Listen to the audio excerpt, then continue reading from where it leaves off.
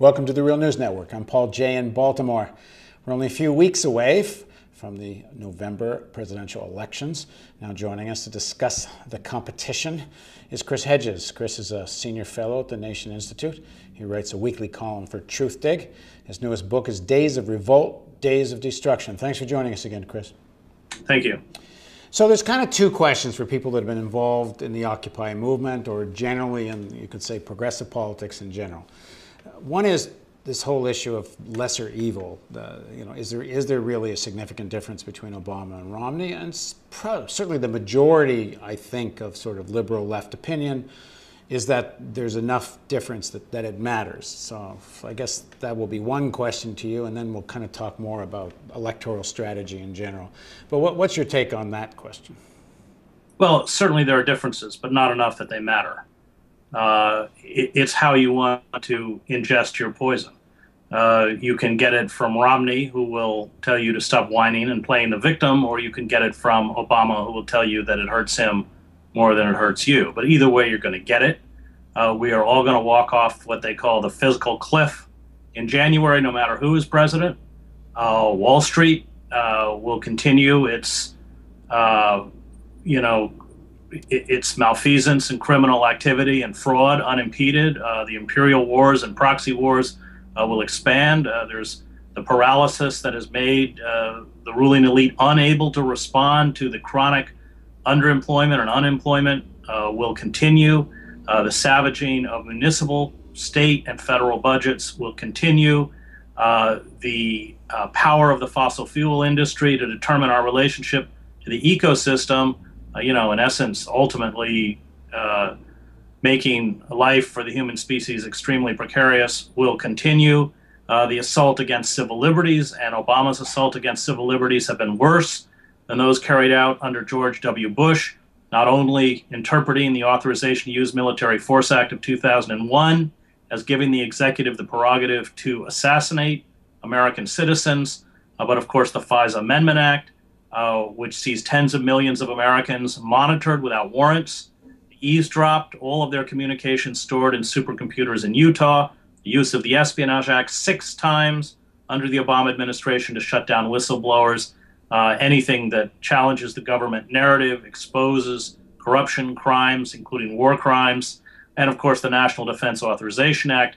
And I was part of a lawsuit against the president in that, which allows the U.S. military to seize American citizens, hold them without due process in military facilities until the end of hostilities, which are in an age of permanent wars forever. All of this is under Obama, and I think we have to look closely at the continuity between the Bush administration and the Obama administration and what would be a Romney administration. The security and surveillance state, or the corporate state, and I would argue that we have undergone a corporate coup d'etat in slow motion, is preparing for unrest. It is not responding rationally. Paul Krugman, in column after column in the New York Times, pleads for a rational response to the economic crisis, and we're not going to get it. The only response we get is one of force, and we saw that in a coordinated national or federal effort to shut down the Occupy encampments. At that point, for me, the government essentially exposed its hand. It said that there will be no moratorium on foreclosures and bank repossessions. There will be no forgiveness of student debt. There will be no jobs program, especially targeted at people under the age of 25. There will be no rational health care program, the public option, universal health care. The only way we will respond is through the militarized police forces and an attempt to shut you down. It's always the ruling elite that determines the parameters for resistance or rebellion.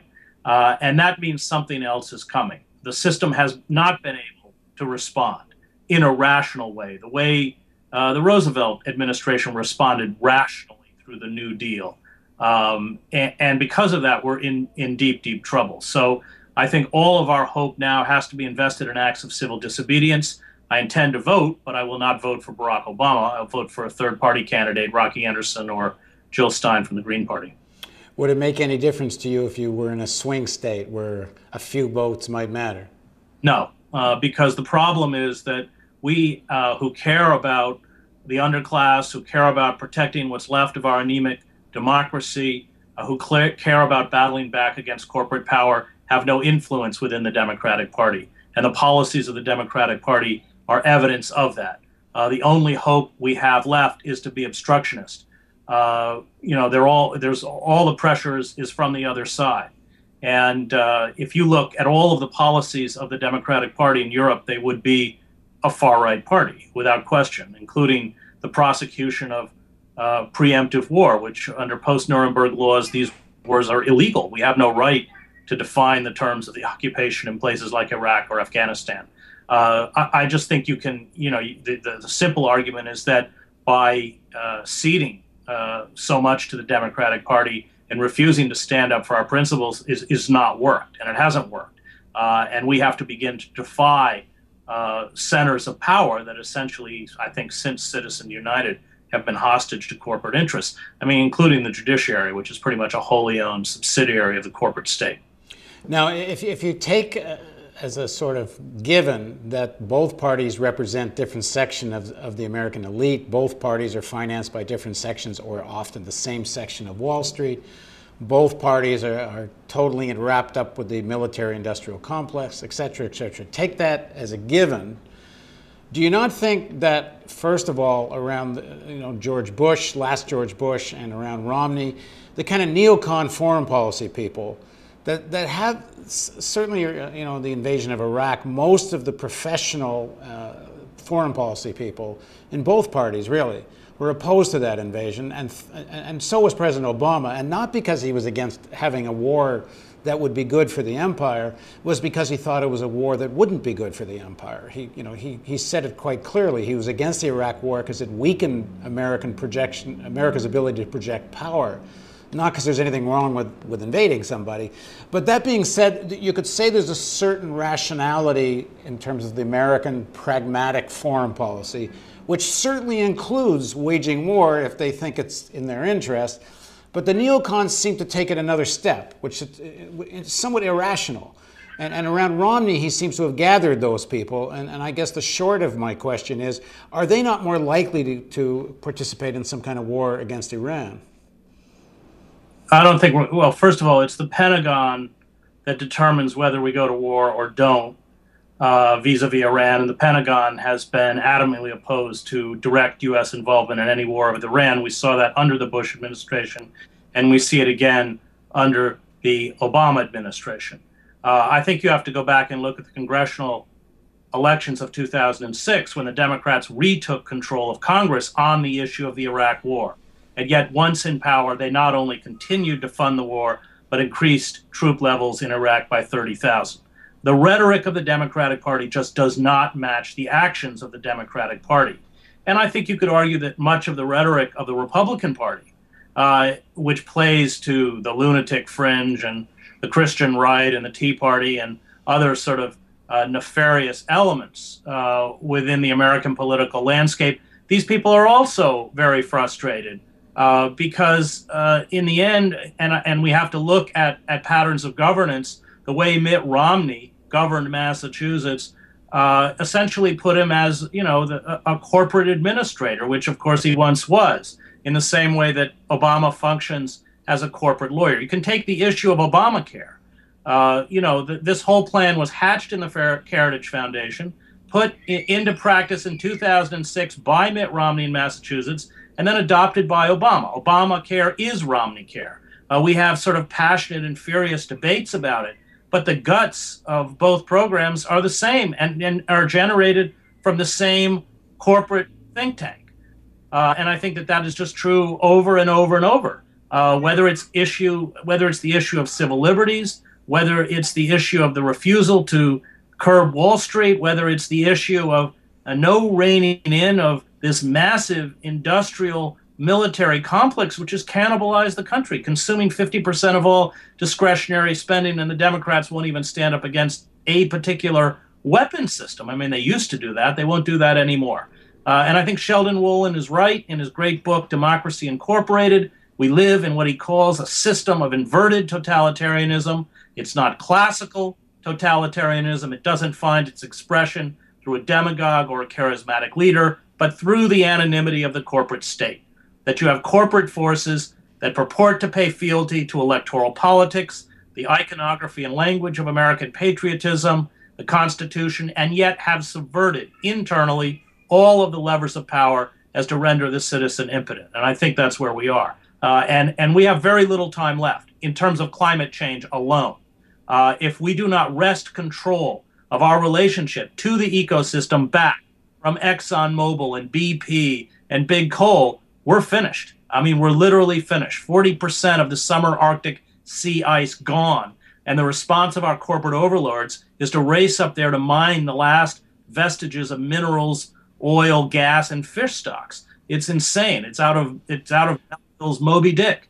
We're being held forward by a class of Ahabs. And as Ahab said, my means and my methods are sane, my object is mad. And that's precisely where we are. And neither Barack Obama or Mitt Romney is going to wrest control back from the hands of these forces. That's up to us.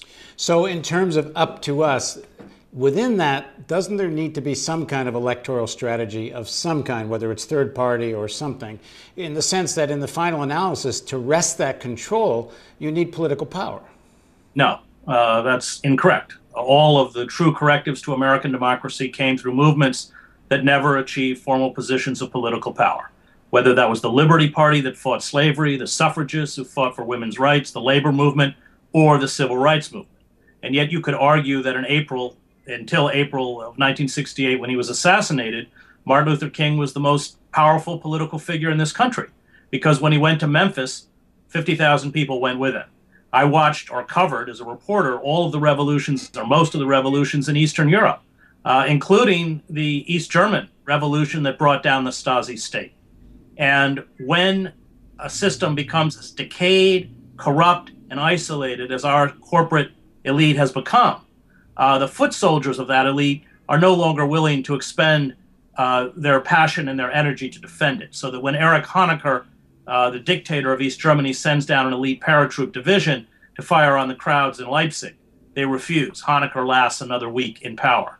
And I think that the Occupy movement has shown us, first of all, where real power lies, and that's Wall Street.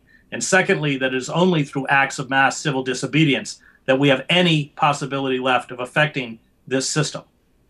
Well, but in the example of East Germany, or even more recently, the example of Egypt, where you can bring down a Mubarak, without some kind of electoral strategy and without some kind of way to actually take political power, they wind up with another variation on a similar system. I mean, in Germany as well, they may have brought down the Stasi dictatorship, and now they have neoliberal Germany.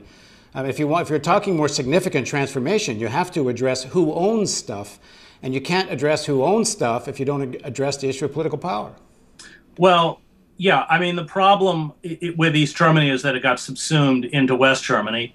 The problem in Czechoslovakia, and I did cover the Velvet Revolution, is that you saw corporate forces go in afterwards and reconfigure Eastern Europe with, of course, heavy pressure from administrations within the United States. But I don't think that, voting, I just don't think we live in a system where you can vote against the interests of Goldman Sachs. And we have to rebuild the movements, the popular movements that were consciously destroyed in the war against communism. It was, the old red witch hunts, which wiped out the Wobblies, the old CIO, saw thousands upon thousands of university professors, high school teachers, journalists, artists, directors pushed out of the wider society. And what they have found in the war on terror is a template to do the same. As Randolph Bourne said, war is the health of the state. And I think at this point, appealing to the formal mechanisms of power doesn't work. And until we wrest power back from corporate control, and we're not going to do that through the electoral process, there is no hope of building a rational system that responds to the needs of citizens. Once corporate power is broken, then we can attempt to rebuild. As long as corporate power remains solidified and in place, we could go through the charade of this political theater, but it isn't going to make any difference. And if you doubt me, look at the very long list of campaign promises that Barack Obama made in 2008 and how once in power he walked away, whether he was cynical or whether he had to, I don't know, but he walked away from every single one of them. He's drilling as rapaciously as. No, but by electoral strategy, I'm not talking about whether we should believe in the leaderships of the Democrat or Republican Party. But if you look towards some of the things, for example, that are happening in Latin America, where you have both mass movements and electoral strategy, and you do find governments get elected that do start to make some significant changes.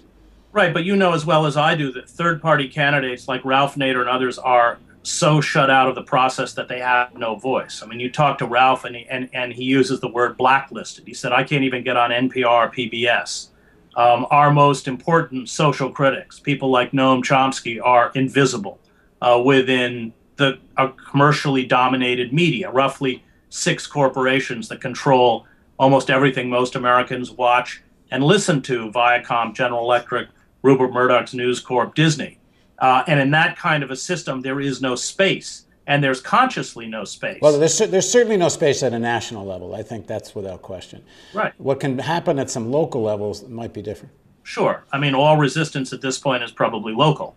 But, I feel that Wolin nailed it.